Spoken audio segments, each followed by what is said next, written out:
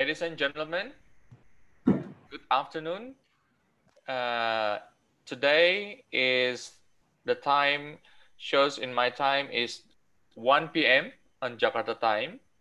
Welcome to this webinar that presented by the ASEAN Legal Studies Faculty of Law Universitas Indonesia, which under the coordination of Joko Sutono Research Center. My name is Ari Afriansyah, and I will be the host for this webinar today.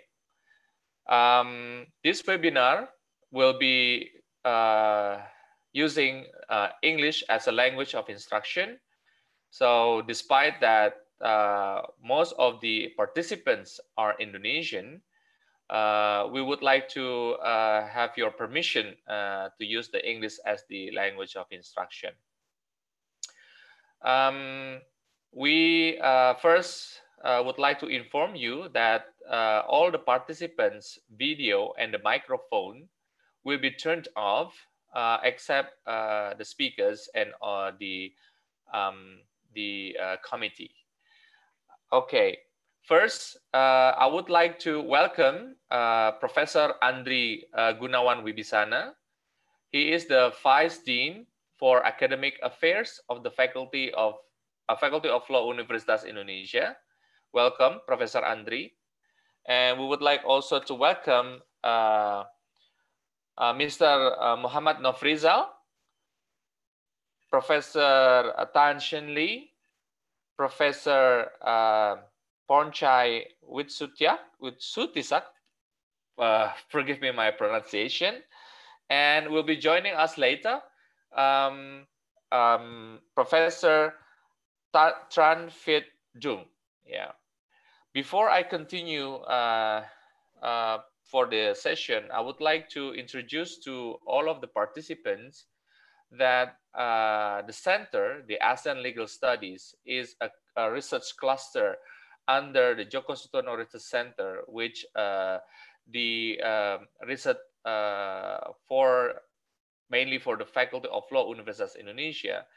But this center is quite inclusive because it is across departments in which that involve from many researchers and also lecturers from the faculty. But the center is also welcome to all of the academicians and researchers that would like to join us, because ASEAN and the development of law within the organization is so much developed from time to time. And we are so privileged that here we have the speakers that have a long track records in researching about ASEAN and the law itself. The center have and will conducted many activities such as research, workshop, seminars, publications, especially that we often give the governments to have policy papers and so on. And without further ado, I think the time is running so fast, and I would like to give the opportunity for the Vice Dean to give his remarks. Professor Andri, please. Thank you very much, Pak Ari. Good afternoon, ladies and gentlemen. Can you hear me or? Yes. Okay. So first, let me express the Dean's apologies for not being able to open this webinar. So he asked me to open this webinar. So ladies and gentlemen, it's my pleasure to welcome you all on behalf of the Faculty of Law, Universitas Indonesia, in this international webinar, the importance of regional legal cooperation during the time of pandemic of COVID-19. I am delighted to announce that this webinar is also a soft launching of ASEAN Legal Studies, as Pari mentioned before, under the coordination organization of Joko Sutono Research Center. These initiatives This initiative aims to integrate the regional legal studies, research, and academics, particularly in Southeast Asia countries. First of all, I would like to express my gratitude and special welcome to the speakers of this webinar. We have here Bapak Muhammad Nofrizal, Bang Isal from our faculty, Faculty of Law Universitas Indonesia, Ms. Tan Sin Lee from National University of Singapore, Mr. Ponchai Witutisak from Chiang Mai University, and Mr. Tran Vit Sung from Ho Chi Minh City University. Sorry for my pronunciation. Today, as we all know, we are facing a global health crisis, unlike any other problem in the 70 years history of the United Nations.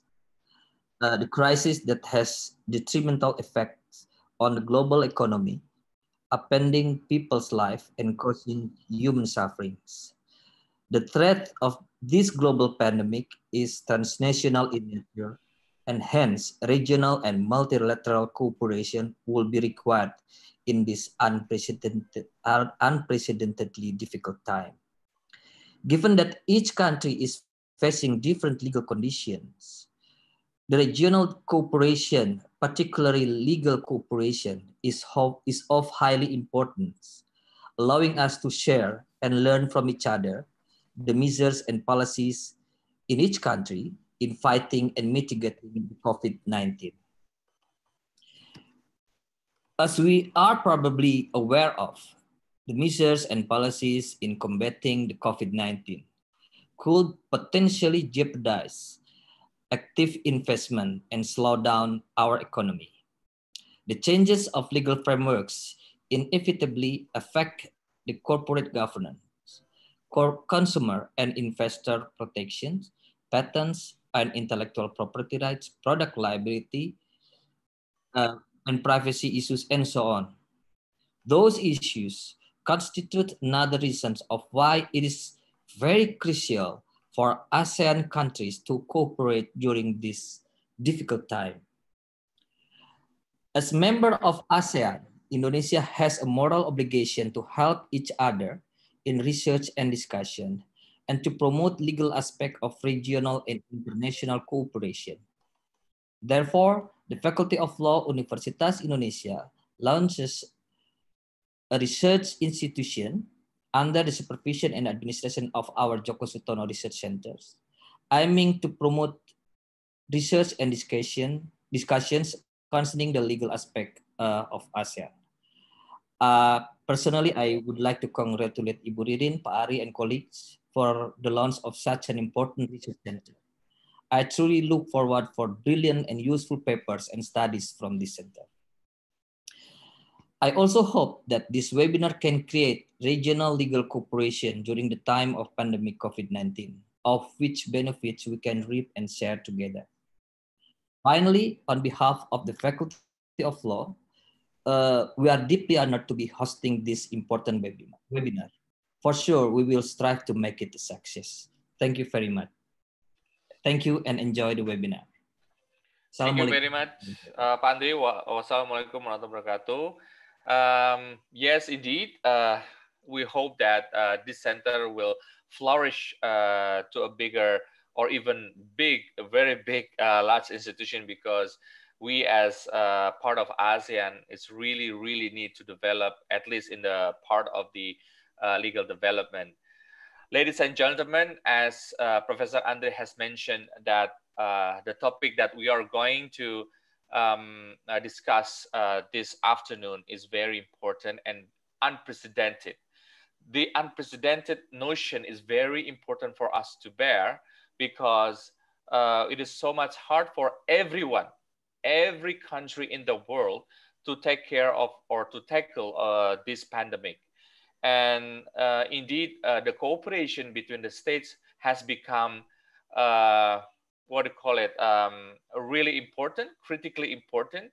But it seems that from the development, we know from the news that everybody seems a bit, what to call it, not to have a firm position, especially when the big states are in crossing to each other. We know that the United States and the China have arguing on their position, whereas the WHO in the middle. In the meantime, there are others cooperation, such as the regional cooperation, in which ASEAN, since its establishment, has proved that we have settled many issues together. Despite that, the well-known of ASEAN way has been criticized or has been proposed to be reformed, that still this notion or this concept still exists up until now. If I may quote from the website of the WHO this morning, still Indonesia, compared to the countries from the speakers of today, still have the highest numbers, in which, if I may quote, 33,000 cases with 1,923 mortality. It is followed by the Singapore, which a bit higher in the cases, 38,000 cases, but with 25 mortalities. Then Thailand would have a confirmed case of 3,125, but with 58 deaths. And lastly, Vietnam with only 332 cases with no mortality. This case shows that we can learn from each other, and we can learn how the states have respond to this pandemic. Because as we know that the numbers of the cases globally is still increasing. We still don't know when the vaccine of the COVID-19 will be invented. But in the meantime, I think the economy cannot wait any longer. Therefore, we have to be able to have this cooperation for mostly, of course, to find the vaccine. But in the meantime, the economy or the show of everything must go on, right? I think we don't have much time to delay more on our nature as a social being to have a cooperation to each other. I guess that's all we're going to discuss, and we're going to hear from the speakers. And thus, I would like to read to you the CV of the speakers. First is Mr. Muhammad Nafrizal. He is the senior lecturer in our faculty, Universitas Indonesia, and he is also the senior lecturer at our graduate school and strategic and global studies at our university. He's also the senior lecturer for the Center for Constitutional Law Studies, and he is also the PhD candidate at the Rijksuniversiteit Groningen at the Netherlands. And we are very privileged that Mr. Nafrizal is the ones who's leading the ASEAN legal studies. He's also previously become the consultant of the Provincial Representatives Council. And he also being involved in the broadcasting industry as a news broadcaster, and also now still becoming the resource person for constitutional law issues for TV national news program. Secondly, our colleague, Assistant Professor Tan Sin Lee. She was until recently a Senior Research Fellow and Executive Director of the ASEAN Integration Through Law Project at the Center of International Law, National University of Singapore. She holds degrees from London School of Economics, Nottingham University, and National University of Singapore. Sin Lee has held a fellowship at the European University Institute, Florence, the Jean Monnet Center for International and Regional Economic Law and Justice at the NYU School of Law. She was previously the Asian SEAL Research Fellow at the NUS School of Law and Ushiba Memorial ASEAN Fellow in Tokyo. Shin Lee researches on the role and rule of law and institution in ASEAN integration, public international law, and particularly in norm creation as well as human rights. She has authored books on ASEAN human rights and also edited on ASEAN dispute settlement mechanisms. And she's working on the ASEAN instruments and the theory of ASEAN way. Well, I'm looking forward for your publication. Please correct me if the book is already out there. She's also the editor of the Asian Journal of International Law and the general co-editor with Joseph Weiler of the Asian Integration Through Law books series from Cambridge University Press. Next, our speakers from Vietnam, Professor Tan Phet Dung. He is a law professor and dean of the International Law Faculty of Ho Chi Minh City University of Law.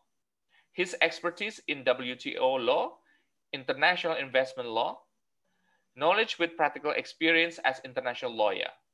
He was country manager of Qatar Wong Vietnam from 2010 to 2014 and has been involved in works for multinational companies as well as leading Vietnamese companies in their outbound investment and international trade matters.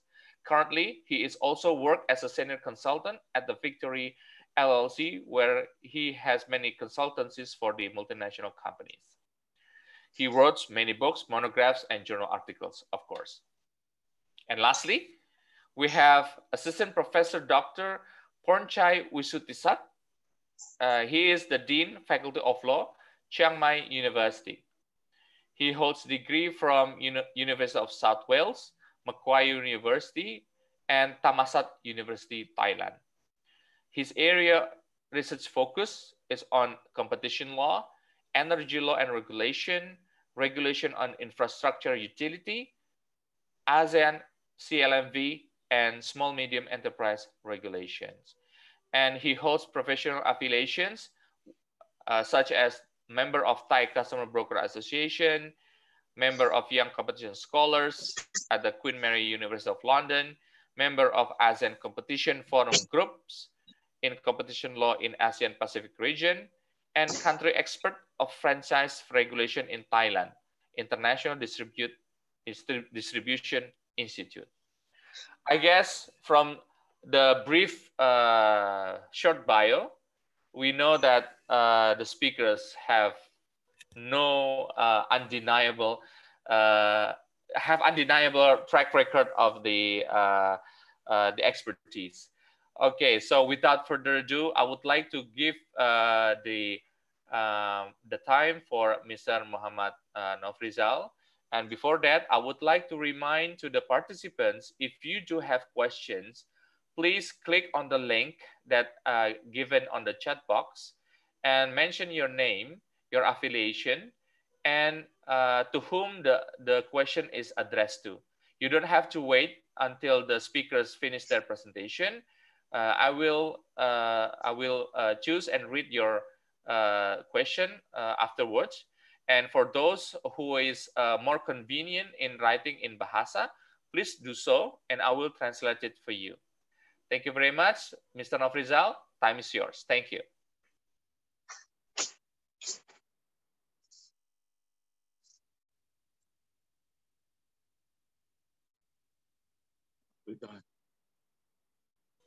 You are still muted. Okay. Yeah. Yeah. Thank you. Thank you very much, Dr. Ari Apriyansyah. Good afternoon. And also good afternoon to the Vice Dean of the Faculty of Law, Universitas Indonesia, Professor Andri Wibisana, and also to our friends, our colleagues from Singapore, Professor Shin Lee, and also Professor Pornchai from Thailand. I hope we can soon meet with Professor Chan Phet Dung. I think he still has a problem with the internet line, but we really hope that he can join us soon. Good afternoon, everybody. I'm very happy to meet all of you, and also good afternoon all the audiences, the participants of the seminar. Because I'm from Indonesia, I think I don't have to speak much about Indonesia itself, because most of the participants, majority of the participants, we come from Indonesia. But I will tell a little bit about Indonesia to our friends from Thailand, from Vietnam, and from Singapore, of course, about the situation in Indonesia during the COVID-19. And so my presentation will tell the Indonesian situation as an introduction, and then I will close my presentation with an idea that I would like to propose for ASEAN in order to work more closely and stronger in the future. Okay, and to the operator, we can start now with my presentation. Please go to the first page of my slides.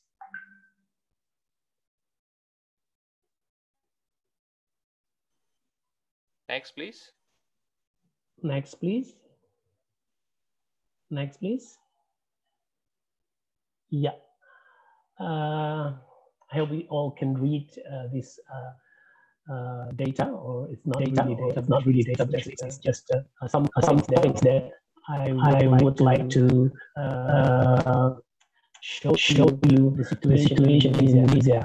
The first is about the facts and challenges Indonesia that we face during this COVID-19 outbreak. Yeah, we have this facts in Indonesia.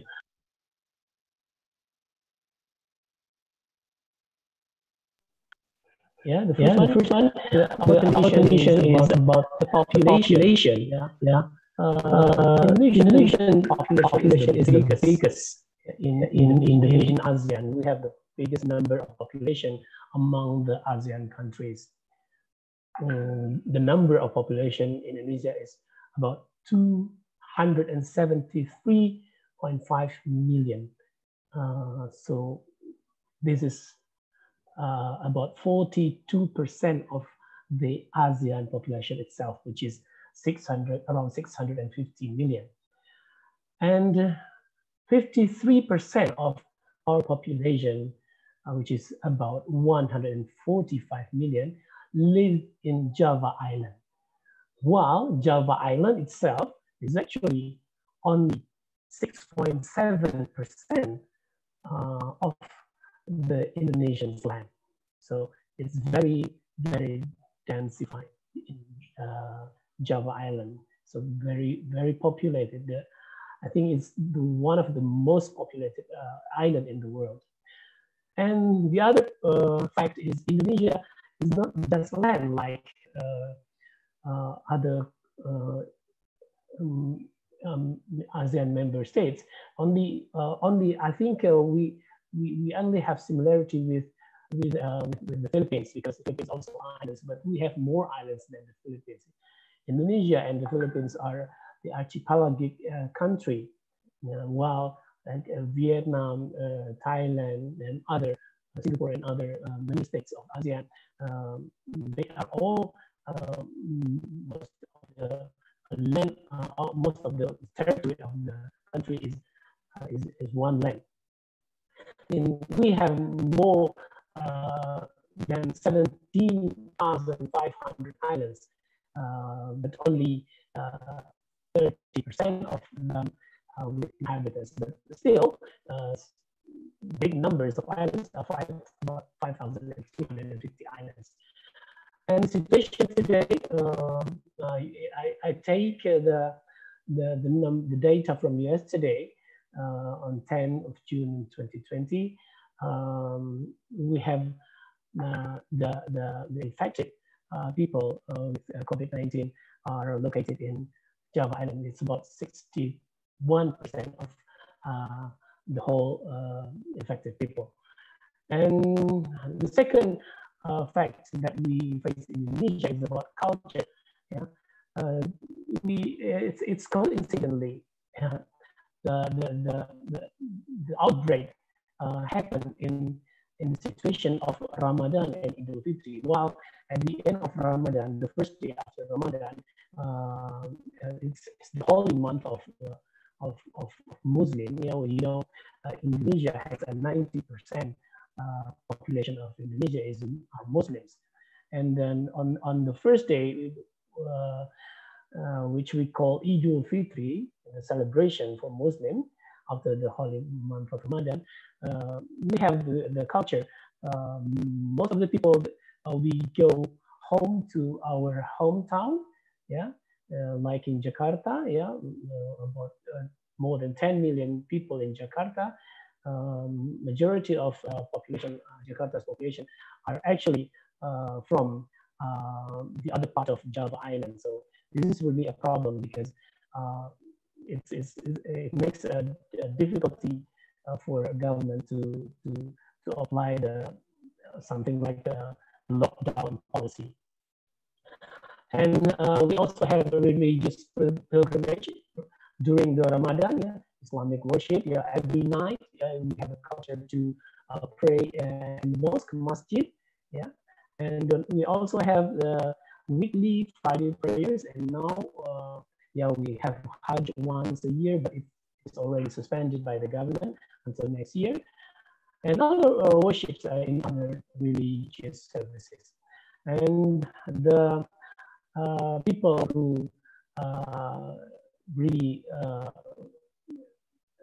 get the effect of the COVID-19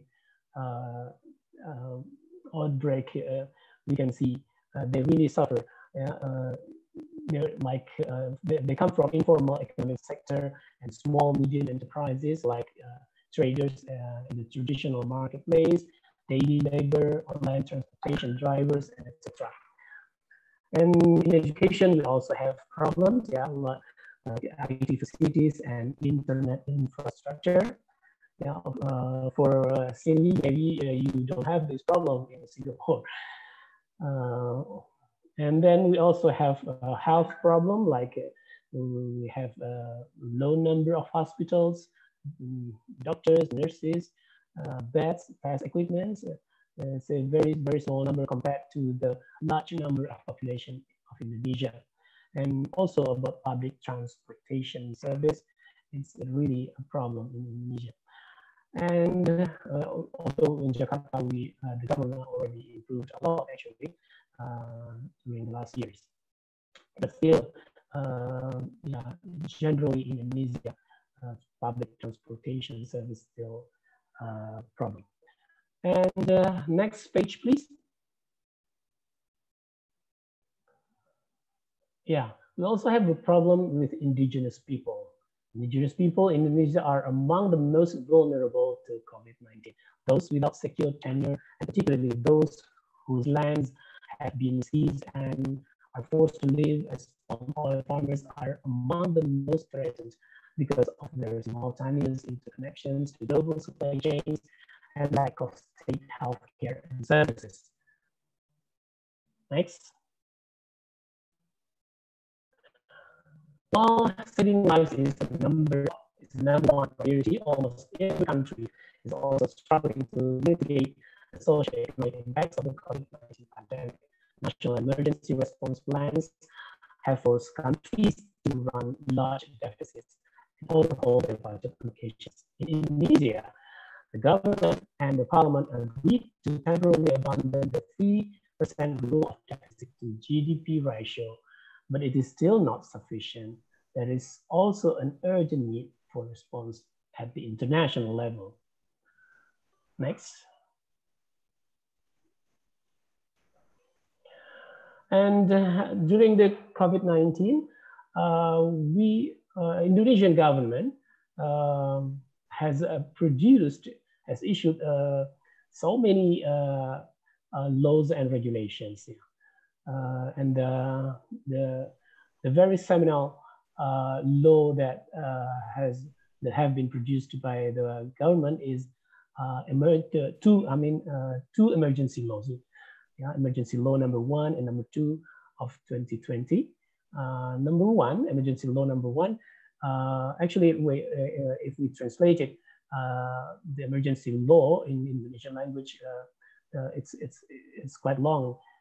We usually use officially the word law in the lieu, the government regulation in the lieu of law.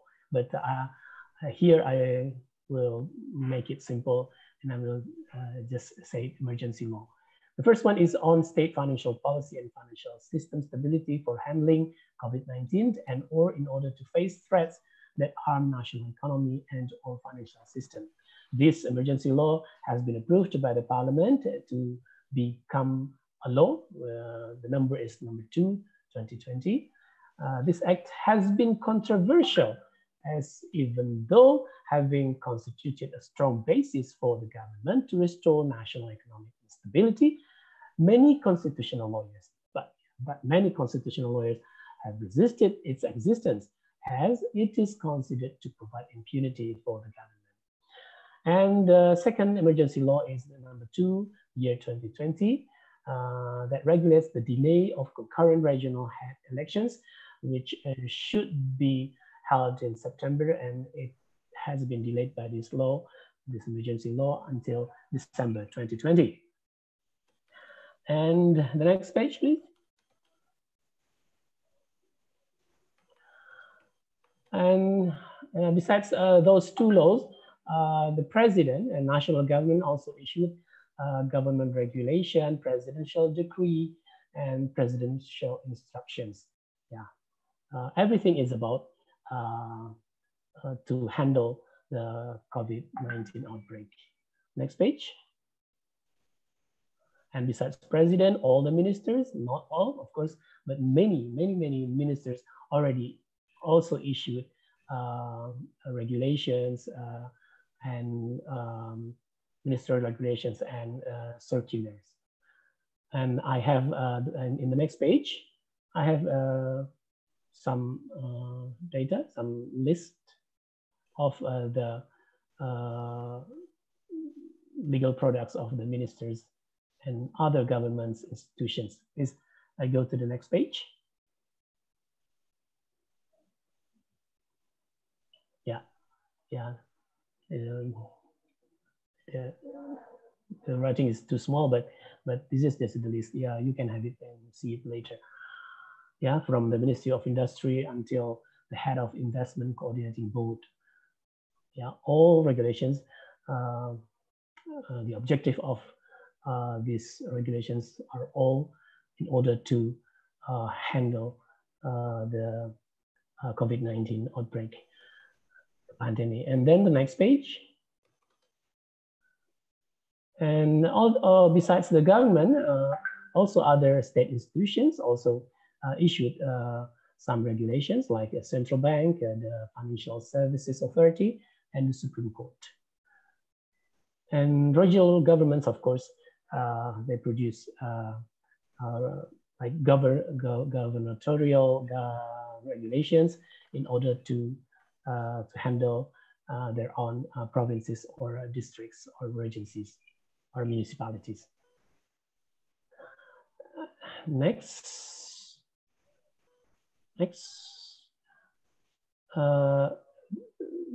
The previous one, not this one. Yeah. In handling the pandemic, the government has issued 2 emergency laws, as I said before.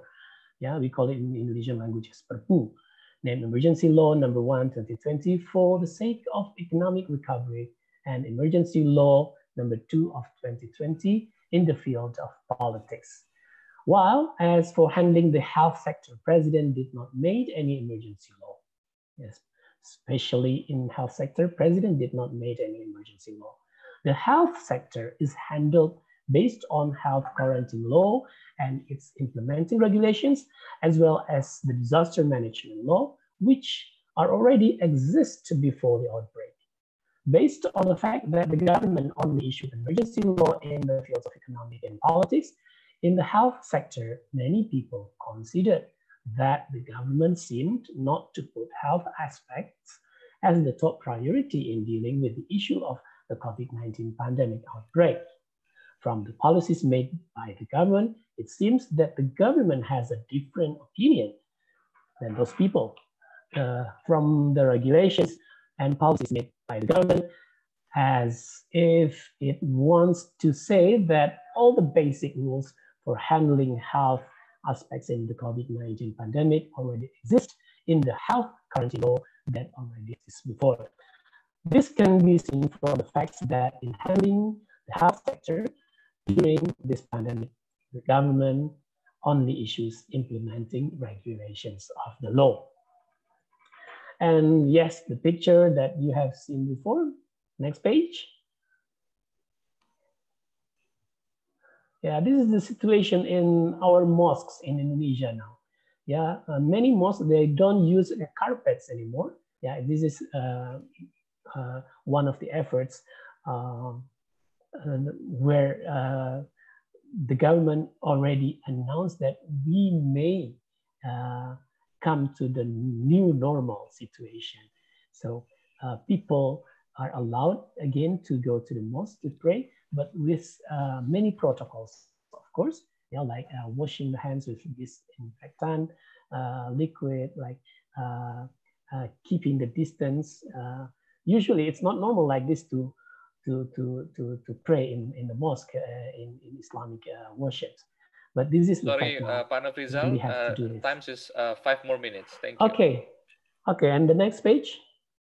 Yeah, the COVID-19. This is our website. Yeah, to see the data, as Ari already mentioned the data before. Next page. This is the Center for Handling COVID-19 for the government, a special institution. It's called COVID-19. This is the data. Next page. Yeah, the red one, the infected people, and then positive, and then recovered people. The blue one, and then the black one is the people who already died because of COVID-19. And then the next page. Yeah, in we are in the number. Our ranking is number 32 among all the states in the world. Okay, next page. And this is the graphic still going up in Indonesia. And then next page. Yeah, in ASEAN, if you go to the website of ASEAN, you can already see many ministerial meetings. Yeah, this is the proposal that I want to raise this afternoon. Yeah, besides those meetings, yeah, okay, ASEAN has already, like this page, we have 14, I think around 14 kind of ministerial meetings. Yeah, and 4 of them, I think, are working for handling the COVID-19. Next page, please.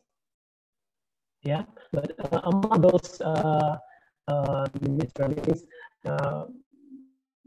until now, actually, we do not have ASEAN. We do not yet have a permanent institution that can work stronger. I can tell you what I mean as stronger later. The proposal is to build a stronger forum called Meeting of Ministers as a permanent institution that can work more closely, intensively, and can create stronger cooperation among the member states. So to be short, my idea derives from the condition in the situation in the European Union, where they have Council of Ministers over there as a permanent institution, and they can produce soft law and hard law. But in ASEAN, I think we still work on the basis of the principles of ASEAN way. So to apply directives, yeah, theoretically it's possible, but with the situation now, with the successful story of ASEAN Way, I think it's not the time yet to propose a directive as the legal products to regulate all the ASEAN member states. Yeah, so I still recommend recommendation as a soft law, but in a stronger way of application.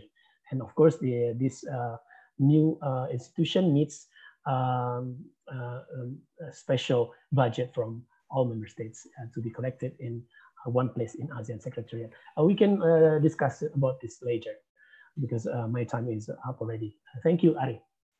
Thank you very much, Pak Nofrizal. And indeed, your proposal is quite controversial because you said that ASEAN does not have a permanent institution in which we have the Secretariat, we have the ASEAN Charter, and I think it's a strong criticism for ASEAN. I guess what kind of cooperation that you wish to propose, and in what way that ASEAN can have a strong voice on this one. And I think maybe next speaker, Professor Tan Shin Lee, will have another perspectives on this. I guess you would like to share with us, Professor Shin Lee. Time is yours. Thank you.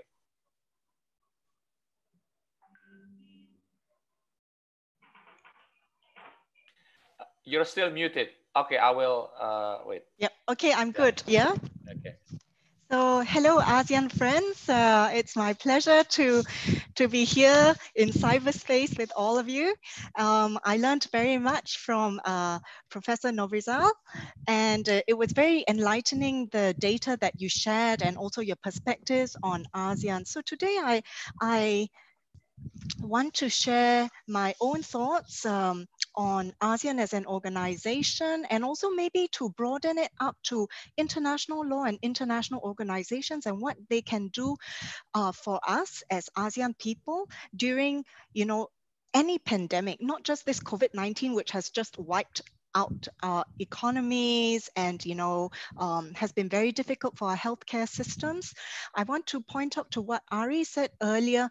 He's totally right. This is a time of pandemic. You know, no matter what, we can prepare for them, but because it is a pandemic and COVID-19 is of an unprecedented scale, everyone will inevitably suffer. So what are we going to do to mitigate the current, you know, deficits, the current shortfalls that we have, the harms that we in our societies have suffered, and then moving forward, how are we going to prepare ourselves to not suffer so badly in the event that something like this happens again, right? So it may not be of a pandemic scale, it could be a very bad epidemic scale, and that would be bad enough for the region as it is. You know, ASEAN as a region, we have Dengue Day, which is I think a few days ago, or was it? Yeah, I think it was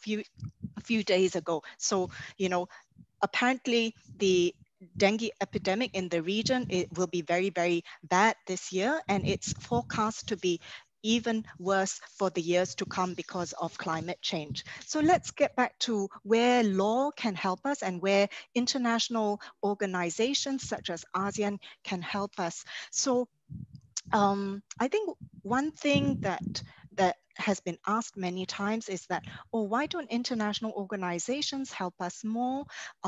Why doesn't international law have some sort of protective mechanism? The thing is that international health law has not been structured this way, right? So the WHO, the International Health Regulations of 2004, they are strong, but they are still soft law, right? And it also depends on how, you know, the member states who have have signed up to this, who have taken it on board, how they implement it within the national jurisdictions. So national jurisdictions actually have a very strong role to play in, mitigating the impact of pandemics in public health systems, right? And also in the case of international organizations, we are looking for assistance or, emergency assistance. Everybody wants help, but nobody has really articulated what type of help we want. Is it cheaper medicines? Well, for this COVID-19, we don't have a vaccine yet, right? But we are talking about how we can make the vaccines available if a vaccine is found, right? Because from today's newspapers, it looks like it's going to be very expensive. And are we looking for ventilators, or are we looking for healthcare staff to be seconded to help in times of a pandemic? But again, we have to look back. If it's an epidemic, I think, you can call on emergency resources. But when it's a pandemic that everybody is suffering terribly at the same time, it is very difficult to send over resources. So, but I would like to say that ASEAN member states have helped one another a lot, in our very limited resources. Vietnam has helped Singapore, Malaysia has helped Singapore. I think Singapore has also helped a few ASEAN member states, and we're all cooperating on a bilateral, multilateral basis, even if it's not through the ASEAN organization. Of course, we are still working through the ASEAN organization, but on the bilateral basis, there are certain aid or help that we facilitate, right? So that's the kind of the matrix of international law and international organizations where they can help us as a region. So one thing that I would like to point out again is that if we want, our region, our ASEAN organization to put forth, greater emergency responses in terms of resources, in terms of equipment, so on and so forth, then now today, or yesterday, we should have been talking about how to boost our stockpiles and how do we activate these resources, when the next time something like this happens. So we have to build for it, and we have to remember that these things cost our governments money. So governments and the people themselves have to agree that such investments need to be made, and this has to be made years in advance. So sometimes it's not such a popular decision as well. All these things factor into pandemic responses. So now let's go on to the next part where ASEAN has been helping member states to facilitate our national pandemic responses better. And one thing to highlight here is that the ASEAN Dialogue partners have helped ASEAN very much, ASEAN member states very much, especially the ASEAN +3, China, Japan, and Korea, pandemic initiatives or public health initiatives. Our discussions have borne fruit, and we have learned a lot from them. So what have we so far, right? So from SARS in 2003, and also, we keep having recurring avian flu, swine flu, so on and so forth. And all these pandemic/epidemic responses have been discussed and activated at, the ASEAN +3 discussion levels, and also in terms of implementation within our own national policies. So after SARS, there were three main things that happened, which you can see that has benefited every ASEAN member state. So these three are international travel, right? So, because there was a pandemic, the virus was coming in from outside within ourselves.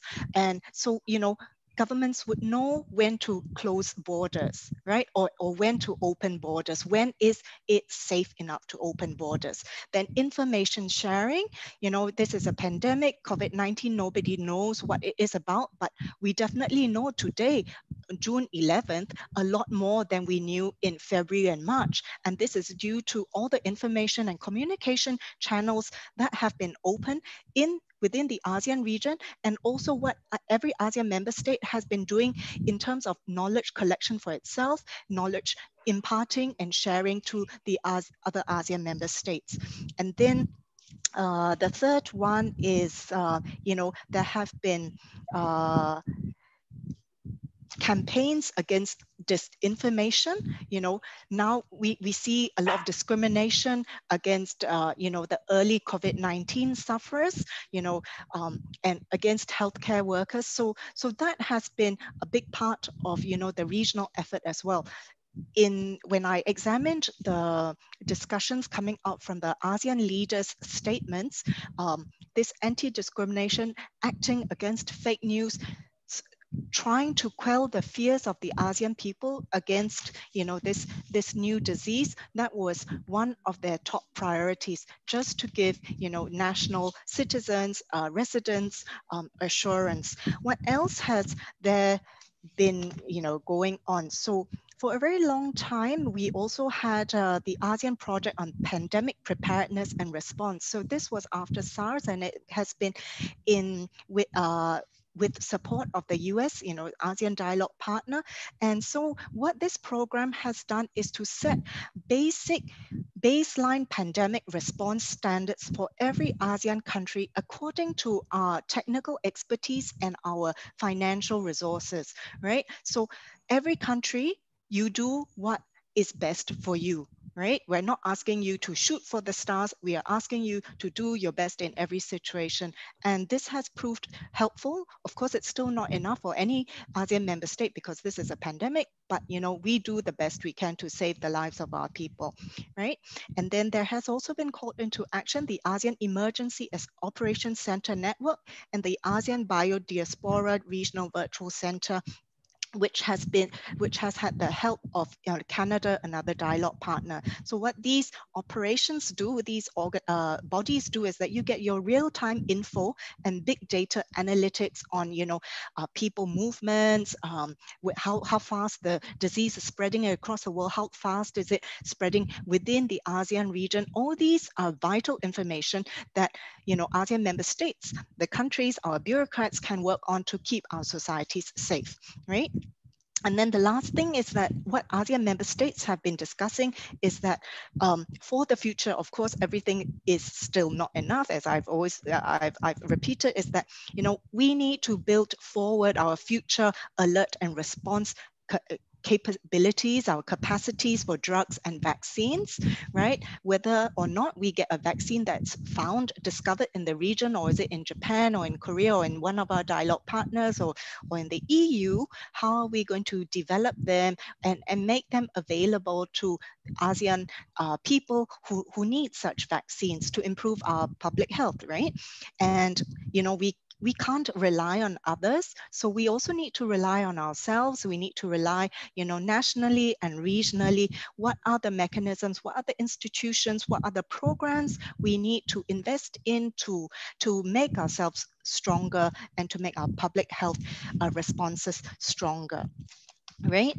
So apart from the health issue, which has been, you know, the baseline first port of action, the second one is, and which is the now we are really experiencing, because we're in June already when the pandemic began in January, February, is the economic impact. Yeah, so the ASEAN leaders from all the various sectors, so I have to read this out because there are quite a few, right? So apart from health, the foreign ministers and senior officials have been meeting, you know, the working groups have been meeting, our trade and economic ministers have also been meeting.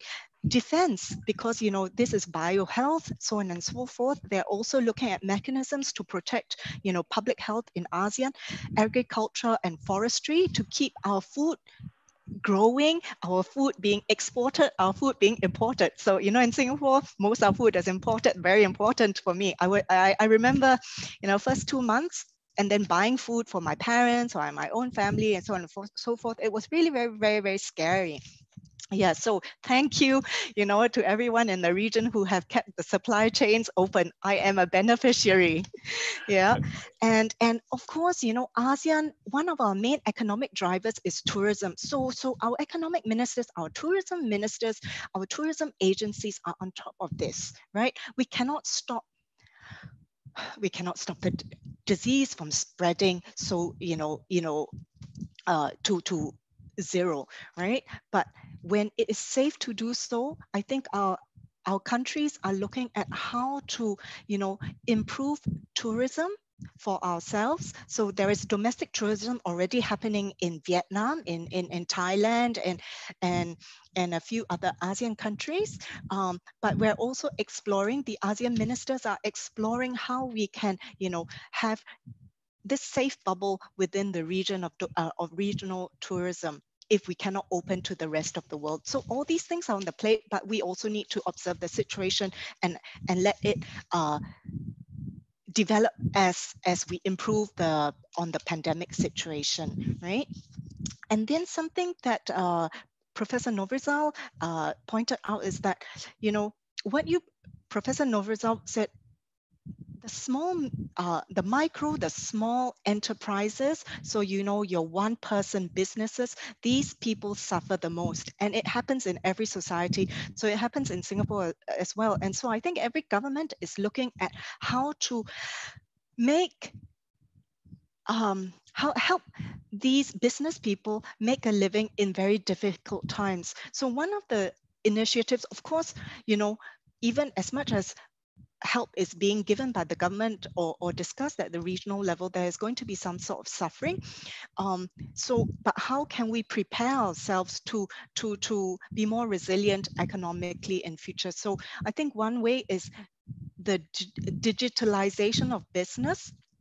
But of course, how it filters down, it's of course no problem for MNCs or medium enterprises, but the small and micro, that's difficult, right? And then if you're a senior, you're not so tech savvy, how are you going to get onto digital platforms? And certain industries, certain businesses, you just can't get onto the digital platform because that's not the type of good you're selling to the people, right? And or maybe your customer, that's not the type of customer who buys from you. So how do we support them? Everybody deserves a chance at making a living. I totally agree with this, and I support it. I support, my neighborhood hawker because they're an elderly couple. I like their food and I like them, right? So I make it a point to go. I don't live so near them, so I have to drive out or take a bus. Yeah. So these things are personal. These things are also at a macro governmental and regional level. How do we help our people to live better in very, very difficult times? So moving forward, the ASEAN +3 food secure emergency rice reserve has been very helpful. I said then there's also the ASEAN Food Security Information System. So far, so good within the region. We have kept food going. We have not heard of, well, I mean, people do suffer. But there is no starvation crisis, right? Things are more expensive. We eat less, we spend less, but it is not so bad, right? So the last point, as I wrap up, where do we go from here? So everybody has been working very hard. Everybody has been very, very concerned about our own people, our regional resilience. So this is something, the limitations are also recognized by the ASEAN leaders, and these have been discussed at the regional level. So they had a special summit and also subsequent meetings. So things that are on the plate are, because people do want, humanitarian support, emergency support in the event of a future pandemic. So we are looking at discussions are being held on how do we improve stockpiles, or even start a stockpile. There are talks of having this COVID-19 ASEAN response fund, but currently now I think it was one line item on the agenda that said that if there are excess funds from the regional budget, these should be diverted to COVID-19 responses. So existing money seems to be, spare. Existing money will be filtered there, but also how do we now build our COVID-19 response fund, because the ramifications, especially the economic ones, and the health ones, are going to be with us for at least 5 years, right? I'm just estimating. So how do we move from here? I think, you know, in the longer term, as Ari has said just now, regional integration, ASEAN economic integration has been on the table for a very long time since the adoption of the ASEAN Charter in 2007. So we're now 2020. That's 13 years of, you know, integration. Of course, there's a political security pillar, there's a socio-cultural pillar, but economic integration has been the one, you know, the priority that helps to position us, all 10 ASEAN member states, as a cohesive economy so that we can produce for the region, we can trade with the, produce for the region, produce for the rest of the world, and also, you know, trade and seek investment from outside the world. Things have been accelerating, but I think COVID-19, you know, pushes everything into this turbo speed, and we need to look at how those things can happen while we manage the impact of COVID-19. Yeah, so thank you very much. Thank you, Professor Shin Lee. Indeed, ASEAN economic integration has been the main focus of this ASEAN community.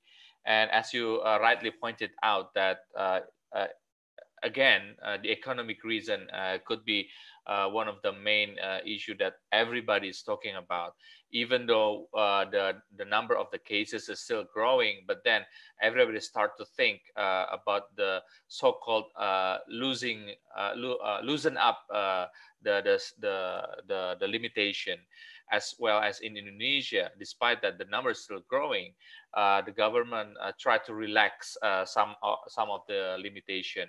And this is something that we are quite concerned, because once we relaxing all of this limitation, sometimes that we could get the second wave of these new cases, and not to mention again about the mortality. And Professor Shin Lee also mentioned about the food security, in which we know that up until now we never heard, or we hope we never heard, about starvation. But this is something that something's not impossible, right? I mean, if we're not doing something rightly in this, at least in this regional scheme, those kind of a negative impact will come in a very short time. And I do like your idea of having this regional tourism. Indeed, if we cannot, let's say, control the rest of the world, let's control this regional. I think we can moving or developing the economic, you know, being developed into a certain level. Of course, we don't want to have a bigger scale of this tourism, but at least just to moving a bit and a bit for the economy, just to move around, so that everybody can get their the shares of this economy starting. And of course, digitalization has been started by a number of business, but again, for small enterprises, I think those group needs to have a significant support from the government and others actors. And I think for the outside partners, indeed, we still have to talk to them. I guess we still have something that we need to cooperate in under some issues. Thank you very much, Shin Lee, for your insights and your shares. And now we're moving on to our colleague from Thailand, Professor Pornchai. I guess you would like to share your experience in Thailand. Time is yours. Thank you.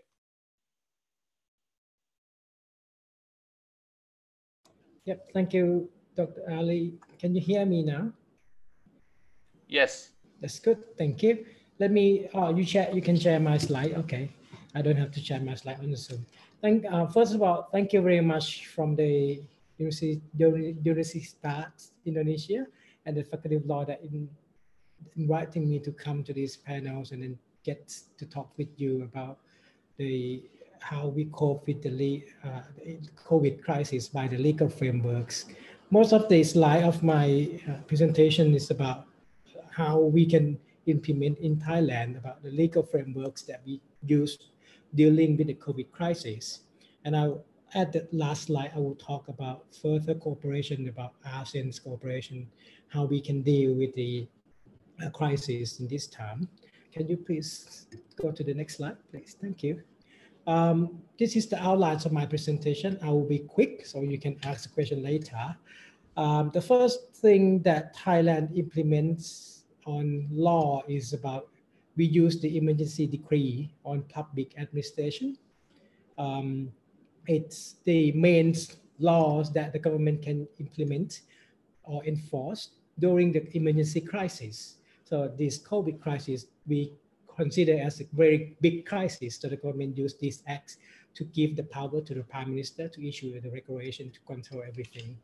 And the other law is about communicable disease acts, which apply to about sanitary health situation.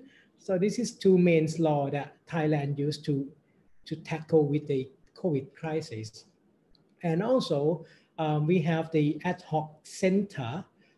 This center just established, I mean, only 5 months ago, to dealing with the crisis. The center are the main ad hoc committee controlling every policy regarding to the COVID crisis. So these three main things that Thailand employ as a legal frameworks and institutional framework as to deal with the COVID crisis. Can you please move to the next slide? I will go quick on the, and then you can list on the detail later. Let's take the example on the section 11 of the emergency decree on public administration. This section gives a lot of power to the Prime Minister to tackle any emergency crisis, including healthcare crisis or whatsoever. So according to the section 11, the Prime Minister has the power to issue a notification. In Thailand, notifications we consider as the subordinate laws by the bigger acts, which is the decree is the bigger, the umbrella of the acts power for the government. Then the Prime Minister can use notification as the regulation under that decree. So if you move a little bit to the other slides, you see that, can you please move on to the other slide? If you see that, in the section 11, you see so many power for the Prime Minister to issue any laws govern to dealing with the case of the COVID crisis and the other crises that happen in Thailand. Please move to the next slide, please. Can you follow?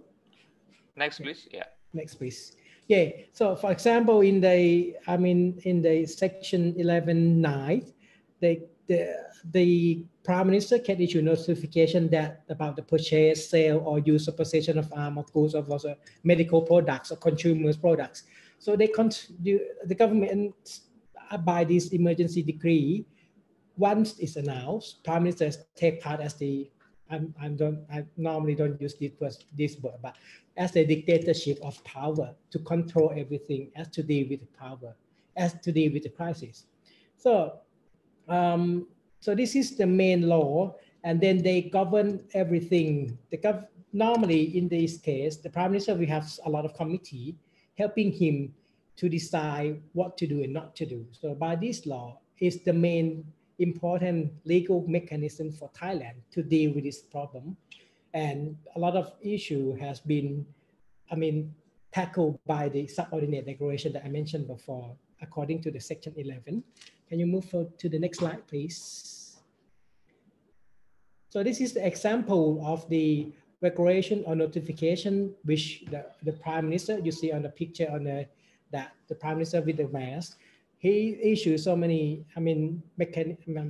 measures according to his power by the decree.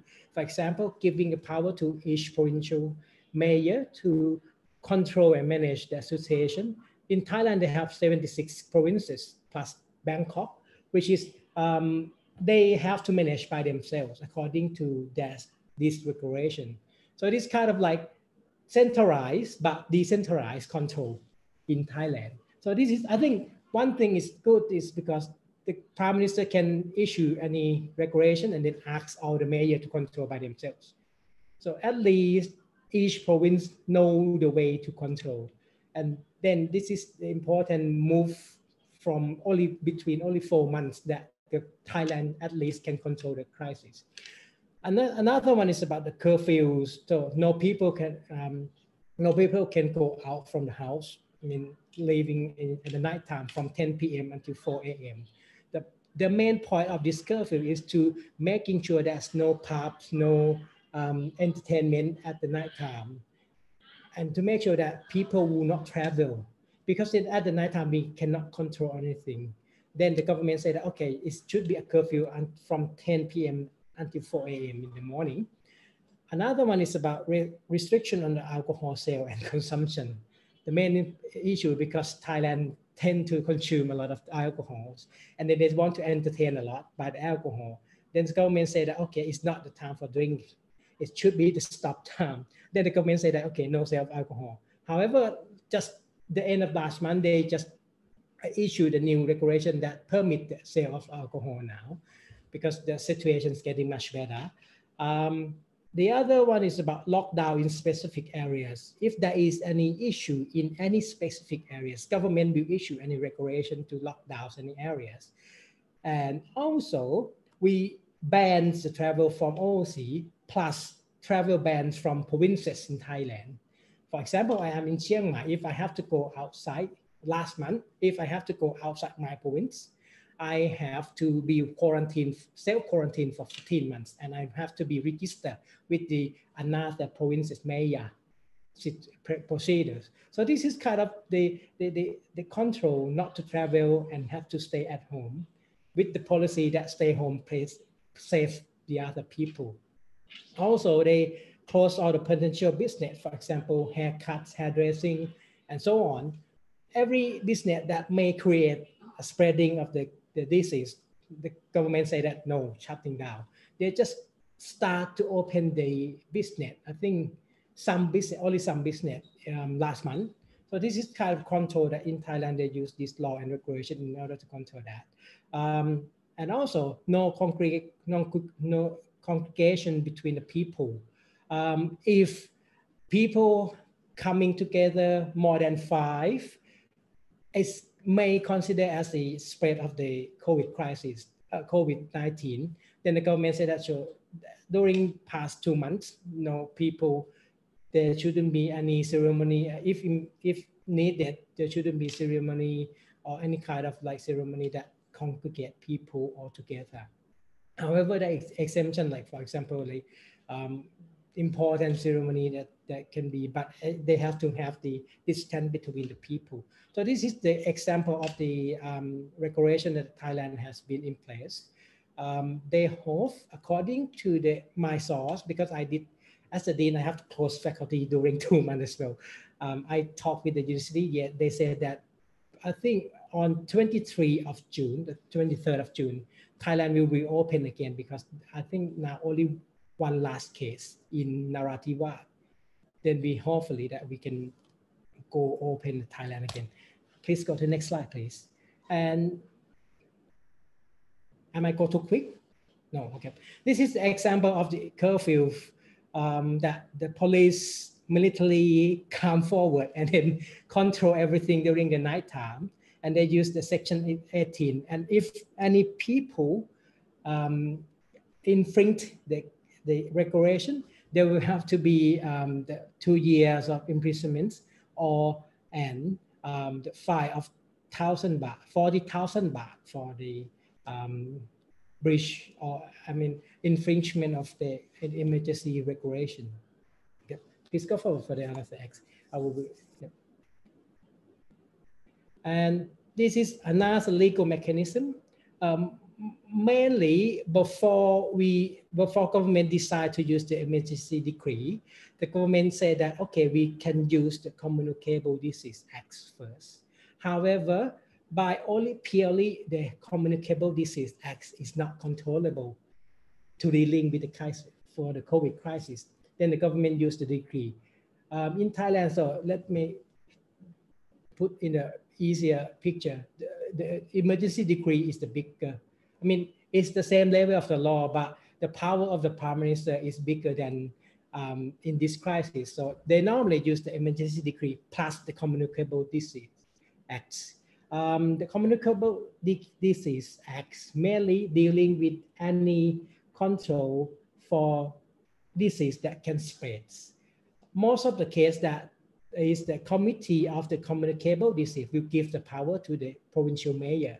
So at this point, you see that provincial mayor has two power from the emergency decree plus the Communicable Disease Act. So every provinces has to control by themselves, but under the central policy of that two legal mechanism. Yeah. Can you go fast to the other slide, please? Yeah.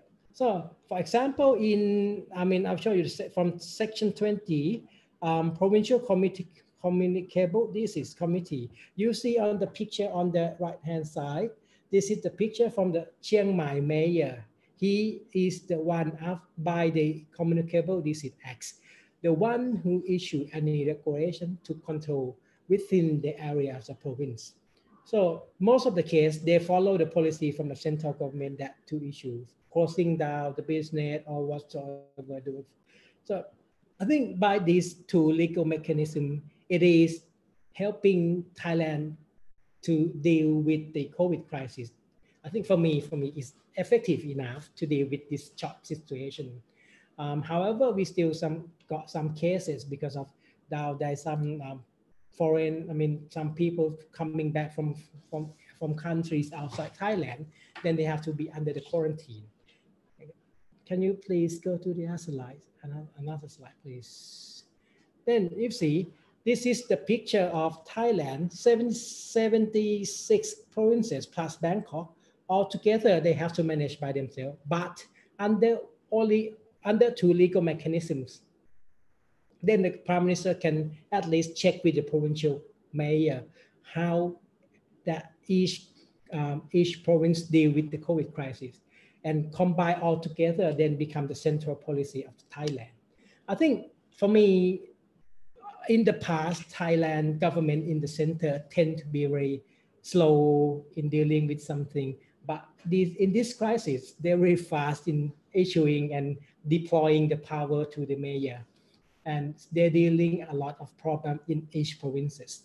The lucky thing is, I will show you later, is about the committee, the center committee for dealing with this COVID crisis. Please go. If according to the communicable disease, the people who breach this communicable disease, they will have at least 1 month imprisonment, or at least fine of not exceeding 10,000 baht, Thai baht. So this is kind of criminalization if any person breach the law, or infringe the law in Thailand. Sorry, for 5 more minutes. Okay, I'll go quick. Can you go to the other slide, please? Yeah, this is the center. So I'll go quick. This center plus the two legal frameworks become the main action for Thai governments. The center will pronounce every day how many people has been contracted with the COVID crisis, how many people travel from overseas and contracted, how many people quarantined, and all the Thai people will watch the TV at 12 o'clock at the Thai time. Then people knows what is the situation. I think the good thing is because this center in January, normally the committee are from the politician. However, in February, they changed to all the medical doctors. So it's easier to have the recommendation from the medical doctors to deal with the disease.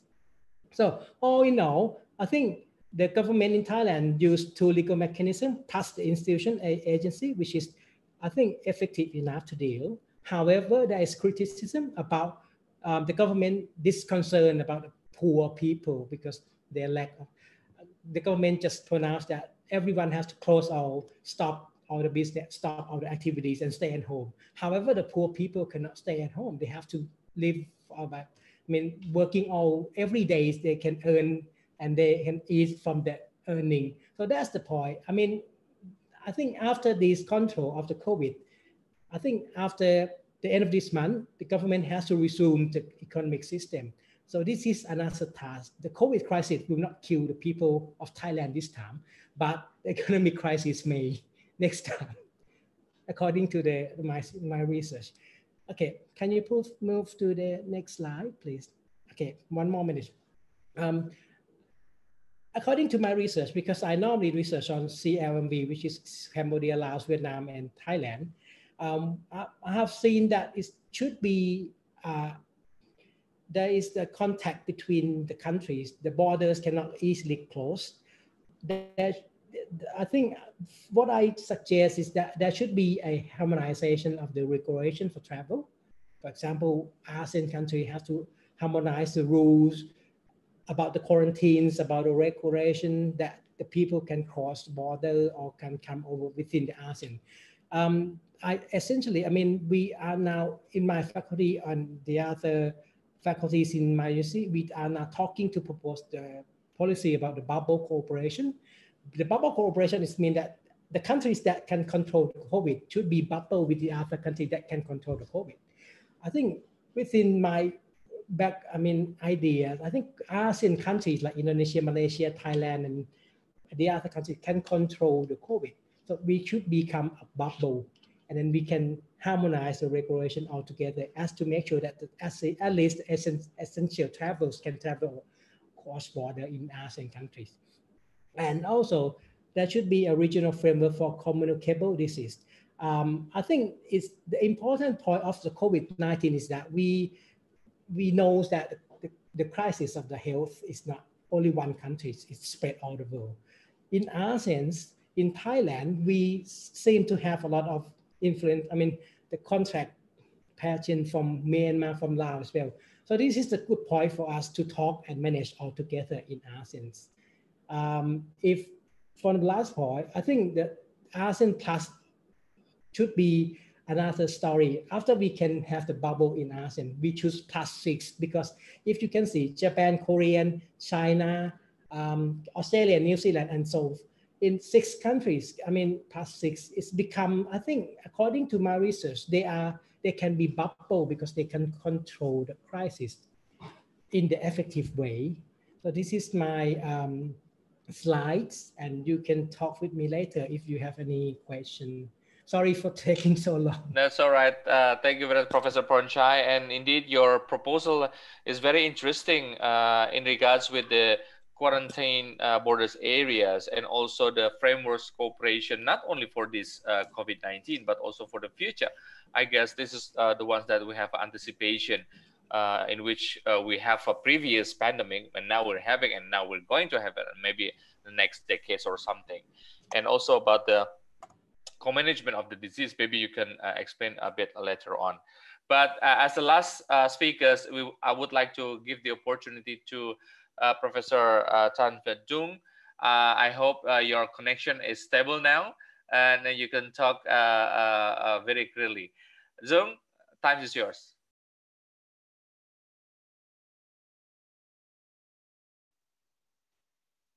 Can the committee unmute the speaker, please? Yes. Hello? Yes. Hello. First of all, I would like to pay my say thank you for organizing this event, and I am very honored to present some of my thoughts about the fight of ASEAN and Vietnam against the COVID-19. So I would at the beginning of my presentation, I will give us share some experience that we have in Vietnam, and after that I would like also to discuss about some of the issues that the previous presenter have discussed. Next, please. Okay, next, please. So I think one of the very important factors that COVID-19 has caused to our society, our international society, and the region is the spread of the virus is unexpected spread. And I think that Vietnam is among those countries who have very well, very appropriate policy to fight against the coronavirus. And I would like to in this first part of my presentation, I just want to share experience of Vietnam against this the epidemic. First of all, I think one very important thing that I would like to note about our experience is the approach of Vietnamese government towards this disease. Actually, when we have heard about have some information about the coronavirus, it was sometime in the end of January. So right at the time when the government got to know about the virus, the Vietnam have started already prepared for, decided to make a very urgent action plans against this spread of disease. And at that time, the government have ordered the ministries and relevant agencies to carry out the measures to prevent the new virus from the spreading into the country. So back to end of the January, it was like sometime in 16, 17 January, right before the new year. We had got some information about the virus, and there are 2 cases of infected of the virus in Vietnam, and at that time the government had immediately ordered the relevant ministries and agencies to strengthen the medical quarantine at the border gates, at the airport, and the seaport. And we had after a week from the news, we had closed down the border with China.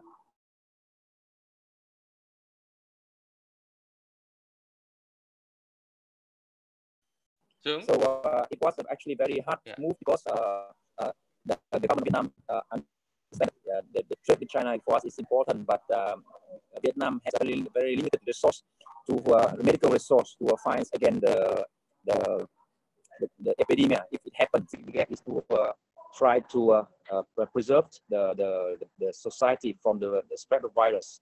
And so yes, can you hear me? Yes. Hello? You just have a good connection. Continue, please.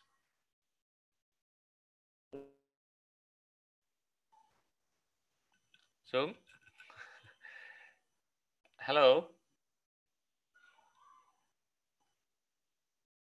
Zoom? Can you hear me? Hello? Zoom? Yes. Hello? Yes. I can hear you now. Maybe it's better for your video is off.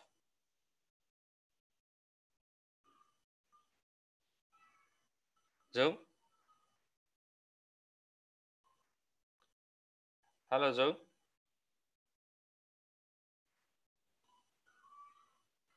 Zoom?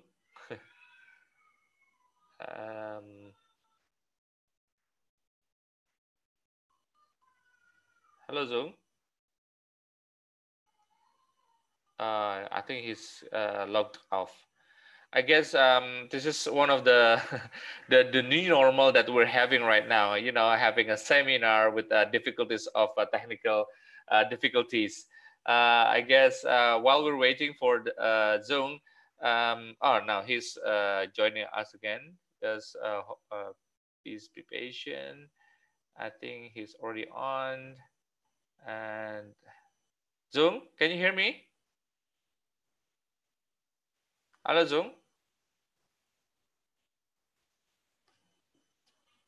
Zoom? Yes. Continue, please. Yeah. Okay. So, all right. So I'm sorry for, I don't know what happened to the internet connections. It. Yes. Yeah.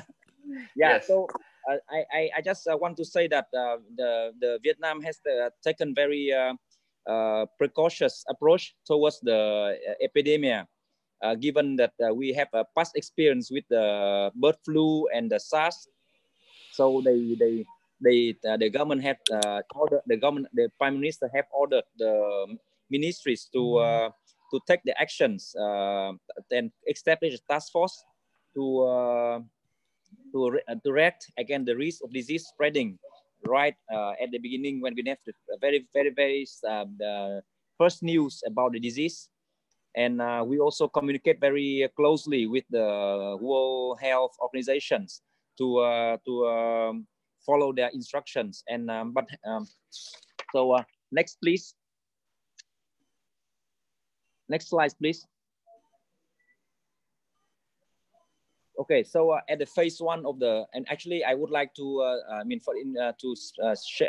split the phase, 3 phases for our reaction against the COVID-19. The first one is when we have when you say the first 6 cases of the COVID, and Vietnam, when in the 1st of February, Vietnam has government have got the news about the 6th first case. It has immediately declare at that time we call the nCovid as the national epidemic, and announced a number of preventive measures, including compulsory checkups and treatment for those who have infected with the virus, and on the free basis, so that everyone could come and do the medical checking. Also do the medical isolation for people infected by the virus, improving the sanitations, and starting to educate people about the individual protections. And we also start to develop the field hospital in the area that have the high risk of disease spreading. At that time, it was at the border with China, and in the tourist area where we had a lot of tourists from China. And at the same time, we work very closely with our international partners, and to exchange information about the disease. We work very closely with the WHO, and also shared information, receiving information from all international partners in ASEAN, in Europe, US, and China. Next, please. So I think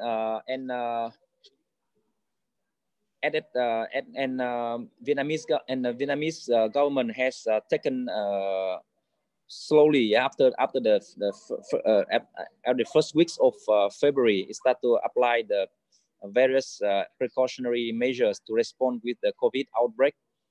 And we actually, at that time we already realized that if the disease have taken place, a lot of business and in Vietnam will be affected, and therefore the government have introduced immediately the order, we call Directive 11, to setting the measure to help to address the difficulties faced by the business community.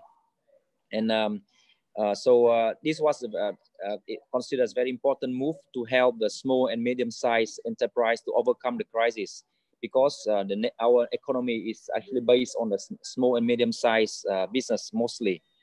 So next slide, I will share with you some important move that Vietnam has taken in accordance with the Directive 11.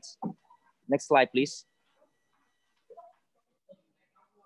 Right, so we had first thing and very important, the government has ordered the State Bank to request the other banks in Vietnam to simplify the administrative procedure, shorten the time for loan approval, or increase the accessibility for the bank loans. So basically, it will help to the small and medium-sized enterprise and individual to get the loans for purpose of maintaining their business during the disease.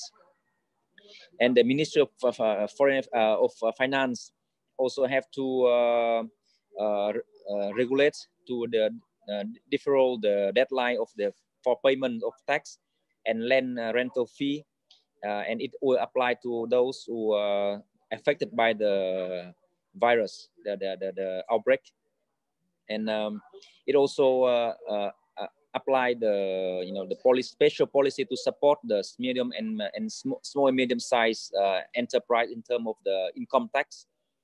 And it also expand the deadline for payment of tax, postpone the collection of social insurance, and the payment of the trade union contributions. More importantly, the Ministry of Transport was ordered to reform the administration procedure to reduce the logistics and the transportation costs, so the people can travel back to their hometown and do not concentrate in the city. So that what next slide, please. For next slide, please. Look, and no, sorry, this one is right. Come back to the yes, thank you. And the local authorities was ordered to reduce the charge and fee for those affected by the COVID-19 outbreak, and not increase the price for the second quarter of the 2020 for the goods. And the Ministry of Industry and Trade and must ensure that all the raw materials and manufacturing shall be maintained in the right order. And the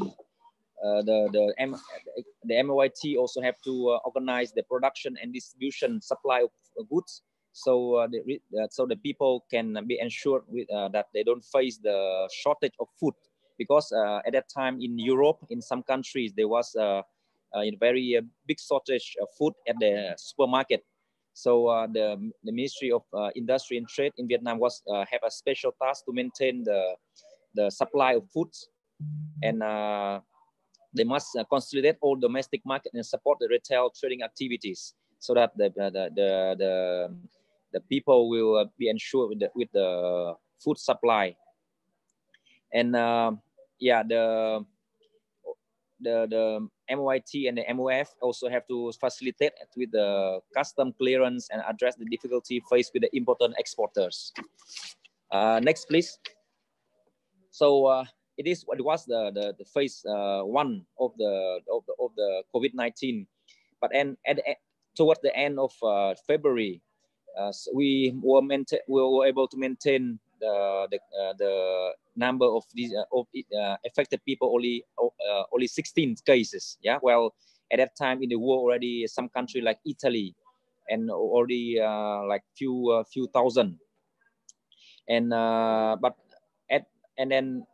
by the 6th of March, yeah, of Vietnam has confirmed the 17th case. There was a person who returned from Europe. So at that time the government has understood that the severity of the COVID outbreak, and they have ordered to the ministry to enter the second phase. They have to prepare more stringent measures to protect and to prevent the COVID outbreak. And next, please. So the government have made a very strong propaganda campaign against the COVID-19, educating people towards the Vietnam approach against the COVID. And the one, I think, very important thing they did is to launch the health declaration on the mobile applications. Yeah, so make sure that all Vietnamese who are using the smartphone can understand and can got to know about the actual situations, and also they will know where is the area with affected people. They also can inform the government authorities about the suspicious people who got the the COVID, and it helped to the government to control the spread of the COVID in the society. Yeah, and so everyone now, even myself, yeah, I also have this application on my handphone. Yeah, every day I would use this and inform about my health conditions, and also not got to know about whether around me is there anybody who is infected by the virus, or have relative who got infected by the virus. I think this is very important for the government to control the situation. Okay, next please. So but then after the people returning from Europe, then the spread of coronavirus has increased. Within a month, we have got 200 cases, and everyone understand that if that they need to do more stringent actions, more robust action to fight against the virus. So the government have decided to lock down the cities, Hanoi and Ho Chi Minh City, and they request all the people to wear the mask when they go out from the street. Throughout the street is compulsory, and all the gathering more than 50 and later 10 people are prohibited on the street. And by doing so, I think the spread of COVID has been stopped in Vietnam. And next please. And I think by the end of April,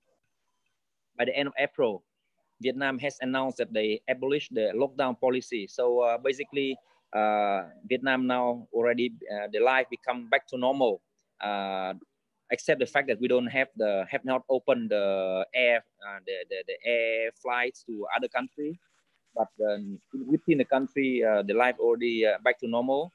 You can see the pictures I have taken yesterday, yeah, on my slides. People already went to the mall and on the street, a lot of motorcycles, yeah, and today, as of today, there are from January to towards 11th of June, we have only 332 cases, no death case, and 220 people got recorded from the virus. Yeah, so this is about the next slide, please. I think that overall there are many lessons that could be learned from the Vietnam approach. The first one is that we because we have a very limited, we realize that we have very limited medical resources, hospitals, so we are not able to we will not be able to control the outbreak of the COVID, and therefore we do the first restricting the movement from very beginning, and we realized, the government have realized immediately that if we stop the movement of goods and transportation and individual, it will affect the economy. However, this move is considered more balanced to overcome the causes of the disease. The second very important thing is the Vietnamese government has been able to mobilize the nationalism and amongst the people, and so that they cooperate with the government to fight the virus. Yeah, the propaganda by the government that fighting against virus like fighting in the war. I think this slogan have unify the people and make them to cooperate with the government very efficiently. And the third is I think very important experience of Vietnam is the active cooperation with international organization and international partners. Yeah, I think this is somewhat very nutshell about the Vietnam experience to fight against the COVID. And regarding the regional cooperation, I think what Vietnam have done can be a model for countries in ASEAN to approach the similar. I think that when we facing this problem, one of the very important decision we must make is about the economic benefits and of the measure. Of course, I think that the exchange of information and exchange of experience between the ASEAN countries are very important. And I think that Vietnam, as a chair of ASEAN in 2020, has in the year 2020 has shown a good case for the other country to cooperate and to the method to fight against the similar disease if it happen in the future. Yeah. So. And another thing is from the economic perspective, I think that Vietnam shown that it overcome the situation fast, and now the many investment has come back to Vietnam, and if we look at the broader pictures, the chain, the switch of the supply chain from out of China due to this disease. I think that ASEAN can, in my opinion, can be a destination for the investment from around the world. If we can keep the stability, we can further improve the economic the ASEAN economic community. I mean the single market. And also we can show to the world that we are cooperative and transparent, and also it can improve the roadmap that we have made in the ASEAN roadmap. Then I think that the ASEAN can be can have a very good chance to develop in the near future. And yeah, this is some of my thoughts about the problems of COVID and the possibility for ASEAN to for development in the future. I think yeah. So I think maybe for other issue we could discuss with other speakers. Yes. Okay. Thank you. Thank you very much, Professor Zung. And indeed, is very happy to hear that the lift of the limitation of the social activity in Vietnam. And hopefully it will be happening all over the place in ASEAN. And beside in here, we also have the news that New Zealand also one of the places that already what do you call it, have a real normal activity, but not opening its border yet. Okay. The time has 10 to 2, but I would like 10 to 3. But I would like to ask the leniency of the speakers to hold your time a little bit, just for another 15 minutes until 3:15. So I would like to read the questions from the participants. First is to Mr. Frizal. There's a question in regards with our government's regulation about the Perpu. That many people or groups suggest that this Perpu have a potential to what do you call it, to violate our constitution. What is your opinion on that? And I think a question for Shinli. There's the first questions come from Hannah. She asks about, since the base of ASEAN cooperation is about centrality, how far and how effective ASEAN legal cooperation will work in national level of each country? That's the first question. Second question coming from Jerry from Pelita Harapan University. I don't know, maybe you've met her.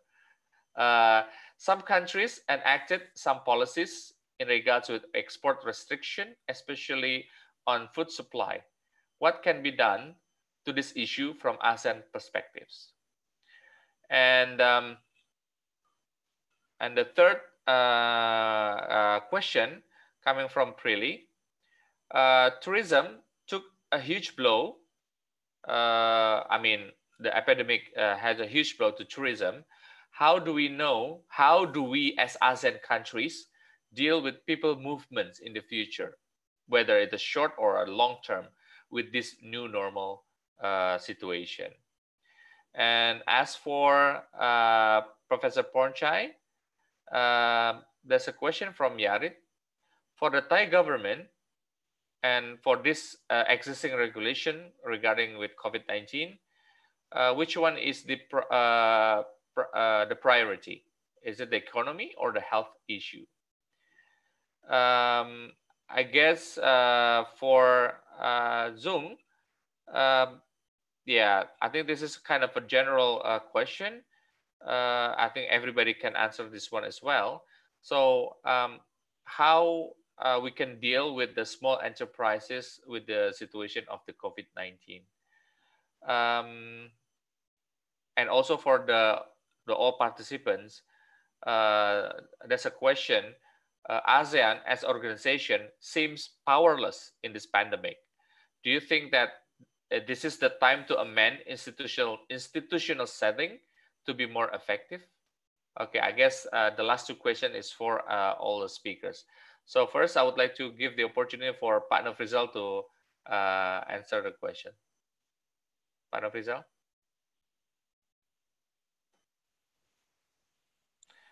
Yeah. So the question is about the government regulation that have a potential in violation of our constitution, Pak. Okay, yeah. Yeah, I think the protest from the people, from the legal expert, from the constitutional law expert, I think for me, in my opinion, it's very reasonable, because in this emergency law saying that this emergency law gives an impunity to the government in order to act in order to recover the financial problem, the economic problem, by saying that the government cannot be sued if they do it in a good intention. So that's the word in the emergency law saying that. But I think these words, it's not necessary to put in the law, because without that words,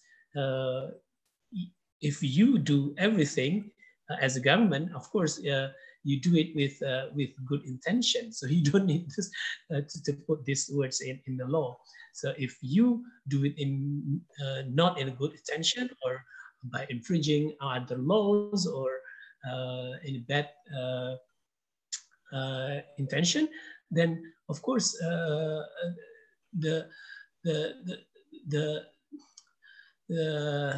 mean, only the court can say that you are wrong or you are right. So we cannot say that we cannot be sued because we do it in a good intention, and then we cannot be brought to the court. So it's infringing the Article 27 of the Constitution, paragraph 1, saying that all citizens shall be equal before the law, and the government shall be required to respect the law and the government with no exception. So that's why legal experts say this emergency law breach the Constitution. And that's my explanation for this question. Yes, and another question, Pak Nofrizal, in regarding with your proposal of these meetings of ministers, Does it make any difference with regular ASEAN meetings? Yeah, regular meetings now. Actually, I originally I want to propose really a council, but the council in the Council of Ministers in the European Union, it's really permanent body, and the nature is supranational. So it's not possible to establish this kind of institution in the body of ASEAN. Yeah, because ASEAN itself is not a supranational organization. The principle of ASEAN is we still use intergovernmental cooperation as the basis of the work of ASEAN. So for me, in my proposal, actually, I simply said the agreement, the international agreement among the member states of the ASEAN countries within this new forum of ministers meeting. You know, in the meeting, they produce an agreement, right? And this agreement should be obeyed by all the participants, by all the member states. So in soft law, there is no sanction. There is no police or there is no court to give you a sentence if you breach the law. So intergovernmental cooperation really made a soft law. I mean, yeah, the products, the legal products of the intergovernmental cooperation and the basis of intergovernmental cooperation is soft law. So in the European Union, especially in the body of the Council of Ministers, they produce two kinds of law. Yeah? One is regulations and directives, which they do it together with the European Parliament, and they also can produce recommendation.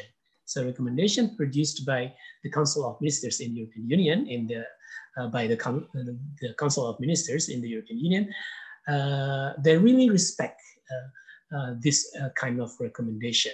So, and in ASEAN now, we already have the some meetings, yeah, from the ministers, but this kind of forum is not an institution yet. It's just a forum, just forums.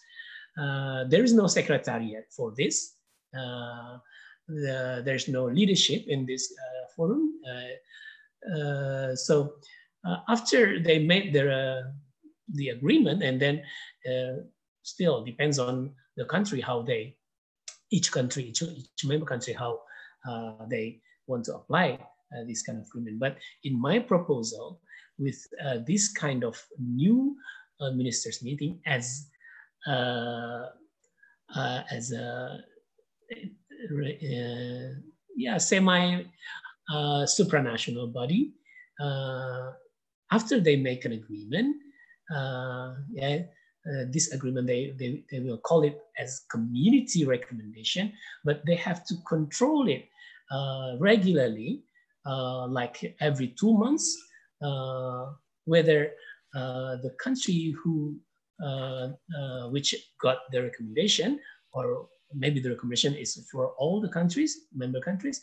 So they between this, among these member states, they shall have evaluation regularly, and then they will talk, they will discuss what's the obstacles, why you cannot apply this recommendation. So on the basis of very close, very intensive cooperation. So this is the difference between my new proposal and the existing ministers meeting. I think. Yes. Thank you very much, Pak Nofrizal, for your explanation and your further clarification on this proposing some kind of a solution. Next, Shunli. Sorry. Yeah. Okay, great. So yeah, just to go through the three main questions and I think the roundup of the last two questions. So, you know, on to Hannah's question on centrality, how far, how effective, you know, I think it would really depend because ASEAN, our 10 jurisdictions are and 10 economies are very diverse, right? I think we have come a long way, but you know, there is a lot more to do across the three pillars. If you're talking about public health pandemic specifically, you know, I think if you want to read the special summit, the conclusions of the special summit of leaders, of the ASEAN leaders, you know, there is a whole long list of things that the leaders want to do as a region for our countries, our 10 countries. So, you know, there is some way for us to go to strengthen our public health pandemic effectiveness and reactions.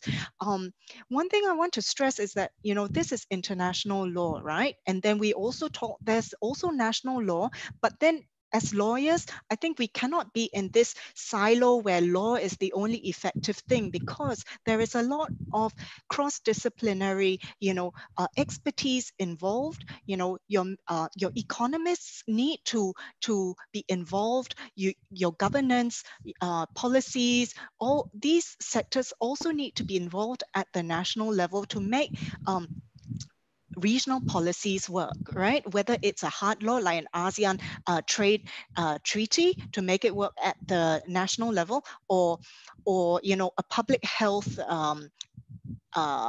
declaration or agree or work plan to make it work at the national level. So one thing that I want to point out is that, you know, just now I mentioned the there was this program that the ASEAN project on pandemic preparedness, the one that USAID supported, and that helped to give baseline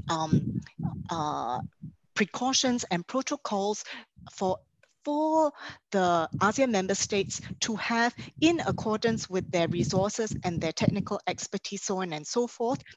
There was a monitoring and implementation mechanism. And so they actually checked 1 year later to see, oh, are you prepared up to that minimum level? And also something that came out of the ASEAN Special Summit of Leaders was that, you know, all the leaders recognized that although we have this World Health Organization, you know, regulations, the 2004 regulations, all the ASEAN member states still need to implement these, you know, international soft laws, not just the ASEAN soft laws, well. So there is an implementation problem, not, you know, making of law problem in ASEAN or perhaps in the international law world. You know, we want to see things in effect. So I think we have made the infrastructure, we have made the laws, we have made the policies. Let's work on them as best as we can, you know, within our finite time and resources, right?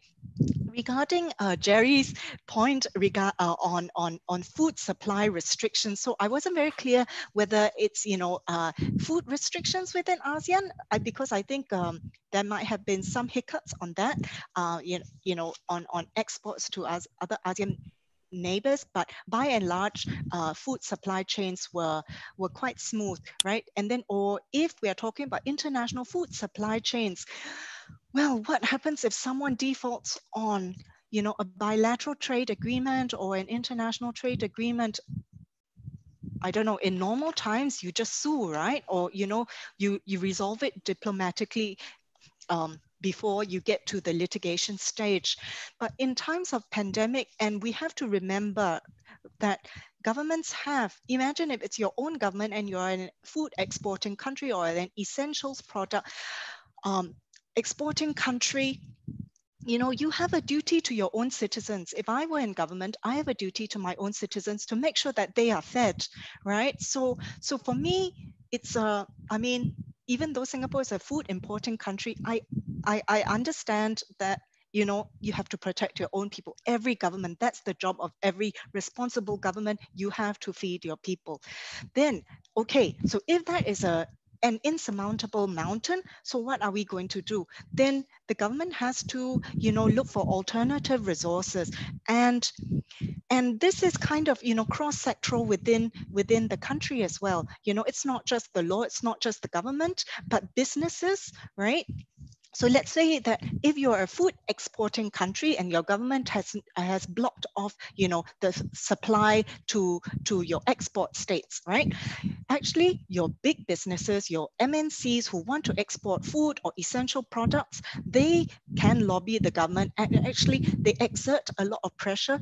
Somehow, inevitably, these exports start to keep moving. But until that happens, we have to look for alternative resources. So what we have seen, not just in COVID-19 in the past few months, but also in previous shortages, is that if you don't want to sell, surely there is going to be, some other country who's going to sell to you. And there is going to be a barrier, but eventually that resolves. Of course, you might have to pay more, so on and so forth. I think many of us are dealing with higher prices at the moment, but management, I'm not saying that the problem will go away, but it's managing the issue so that it doesn't become so bad, right? I mean, I'm not sure whether the other ASEAN member states had this problem, but in other economies, and including Singapore, for a short time, we ran out of toilet paper. Who knew that toilet paper was essential, right? So then the last thing on tourism, your guess is good as mine, because I don't know what we're thinking. And the logical thing that we're seeing is that it will have to be in bubbles of sort of like clean countries, right? And then as you get cleaner, bigger bubbles, then this would move. But for now, these are plans, potential plans to put in place when things get much better. One last thing that I want to say is that on seeing the effectiveness of ASEAN soft laws or hard laws in the region, not just for public health, is that there are monitoring bodies in the ASEAN Secretariat, and they are new, so they're going to carry out their job. In terms of public health, the ASEAN Coordinating Council, so that's the foreign ministers, they are now tasked to make sure that everything that has been tabled for our public pandemic preparedness is going to be met. So, in a few months' time, they will get a report card. Yeah, thanks. All right, thank you, Shin Lee. For Professor Pornchai, can someone unmute?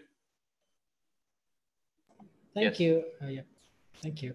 Okay, let me respond to the question about what is the Thai government focus on. I think during the 3 months from the regulation in place, I think government mostly focused on the save of life of people. So they focus on the control of COVID crisis and pay less attention to the economic system. I'm not saying that the government is, careless about economics crisis after the COVID. However, at this current stage, the government tend to pay more attention to save the COVID. The people from the COVID contraction. However, the government also pay the subsidy to the people in Thailand for 3 months for the less opportunity people. So every month, 3 months from April, May, June, I use the poor people in Thailand will get 5,000 baht, which is equal to about $200 each month for 3 months for the subsidies during the COVID. Then in the long term, this is of course the problem for Thailand to recover, because one thing, Thailand's GDP is mainly pay attention from the tourism, export and import as well. So this is another story that I have for me, I think after the crisis of COVID, government has to pay more attention for the recovery of the economic system. Now, according to the source, the government are considering lifting the restriction soon, because the restriction create the problem to the business, because business cannot open freely. People will not easily go to the shopping mall or whatsoever, and people still scared of everything. So government now try to resume back to the economic system as soon as possible. However, if you come to Thailand, you will see that the emergency decree is sometimes used as the COVID control. However, in some cases, some criticism about government use that power in order to control the political unrest. After, if every, scholars, not every, but most of the scholars in Thailand now considering that after the lift of the COVID crisis restriction, there will be the political unrest. So this is another story that Thailand has to face with. The government tend not to, I think after they plan to lift the restriction as to make sure that economic system can come back. However, they have to consider whether they can cope with the political unrest after that. Regarding to the food supply in Thailand, I'll go quick. The food supply in Thailand, we have no issue about import and export, because we try to export and import as well for many countries. But only problem is that we cannot export to China. So most of the market in Thailand, we export, for example, durian and fruits to China now. We have to consume in Thailand, so it's not, the supply is over. we cannot send it to Jakarta. yeah. And then that's the issue. We don't have any issue with the food supply. Okay, let's go to the third question. I think it's not easy to amend the ASEAN framework of consensus and non-interference at this point. I'm not saying that it is not possible. It's still possible that we can have the regional rules in ASEAN. But according to my research, it is very difficult to have that rules applicable to all the ASEAN, because we our ASEAN move forward by the consensus and non-interference. How can the regional rule become, the bigger umbrella to control everything? So I like to have the regional rules, but if not, for me, I think with the COVID and public health crisis, it's only focused on the cooperation will be the base, and harmonized rules, not the regional rules at this stage. So this is my response to the question. All right. Thank you very much, Professor Pornchai. And Dung, there's a two question for you specifically. First is regarding the use of mobile apps for screening in Vietnam. How could the public be sure that information put in the app are true? Okay. And secondly, during the pandemic, how about the people itself, and how about the law enforcement for those who break the law? Thank you. Zoom? Yes. Wait. Unmute, please. Can you hear me? Yeah. Yes, I can hear you now. Can you hear me? Yeah. Hello? Yes.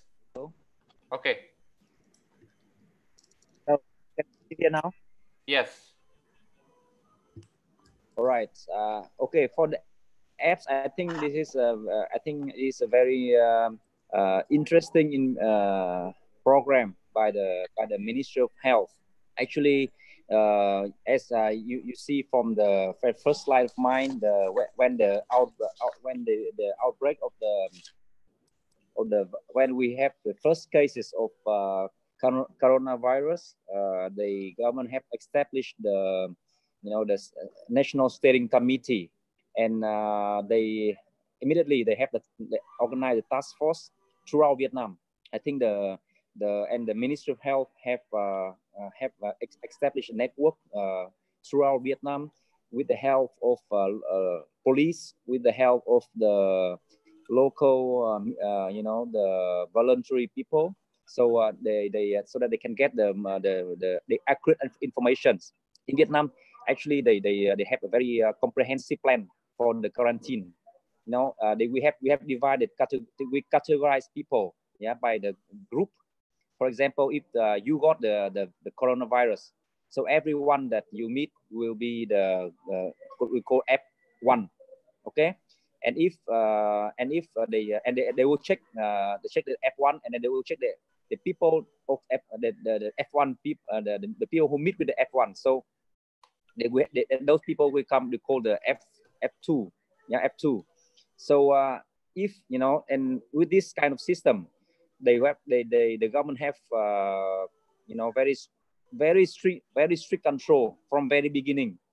Yeah, so and all information will be provided to the Ministry of Health and the Ministry of Telecommunication. So so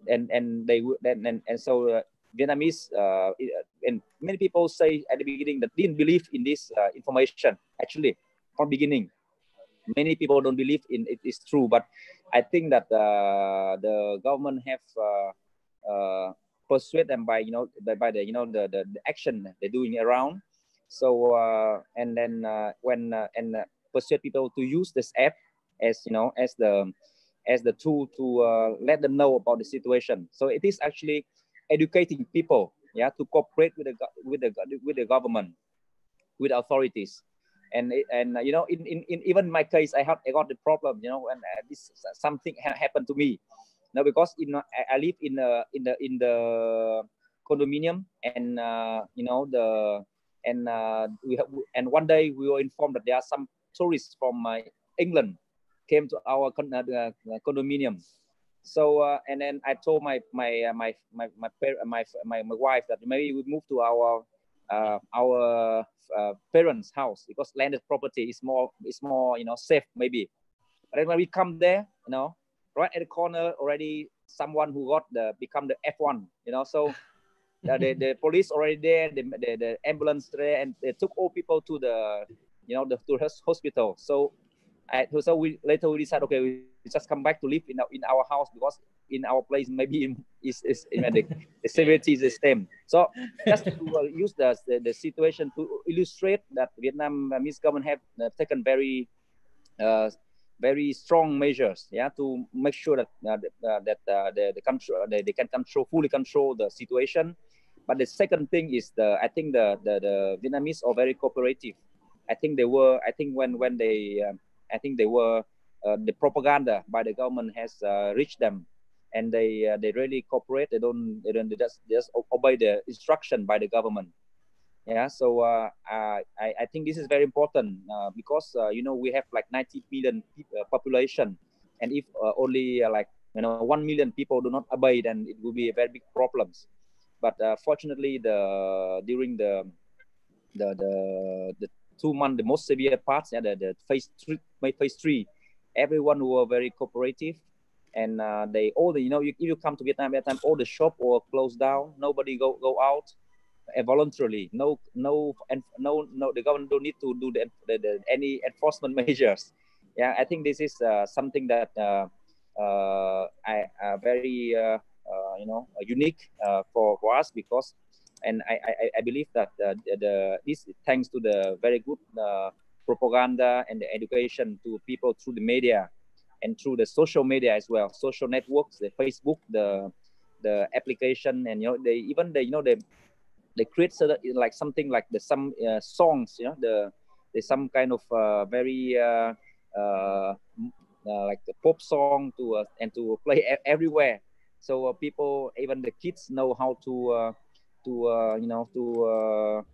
the individual protections. And yeah, so I think that it helped us to overcome the situation very fast. Yeah, I think this also answer the second question. Okay. Yeah. Thank you. Thank you, Professor Zung. Thank you very much for all the speakers. I guess we will never have enough time to discuss all of these things. But one thing for sure, that this 2 hours or more, our discussion, we have shared our experience, our success story, our maybe even negative experience, but then we can learn from each other on how we deal with this pandemic. I guess this is the whole point of communication, right? Yes. I guess from country to country, each of the country has their own efforts to regulate within its own jurisdiction. But then when we talk to each other, we can share what is the success story, and whether or not we can develop our common policy that can work for everybody, at least in the area of region like ASEAN. We know that ASEAN has a number of its limitation, but then it will not stop us to cooperate from each other, because we as individual state will not be able to cope with this pandemic by ourselves. And I guess with this kind of forum, other informal forum or even formal forum that everybody can sit together, talk to each other, I think it's going to develop all of this policy that can work for now and for the future. And I guess this